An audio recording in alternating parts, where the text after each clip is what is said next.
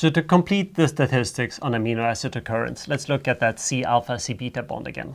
Again, do you see here that there's a systematic pattern where the bond is pointing, the first bond out from the alpha helix is always pointing towards the N-terminus. This will lead to many systematic differences I already mentioned, in particular that it's going to be easier for things to snorkel out from the N-terminus, but it's also going to be easier to snorkel in from the C-terminus. You don't necessarily have to believe me there. There's a lot of statistics we've been able to do with PDB structures, just calculating average sequences. You can also calculate average occurrences. Where in a helix do things tend to occur? Do they occur in an N-terminus or C-terminus? And this pretty much bears out. So this is not just based on simple models, but a ton of statistics from the protein data bank.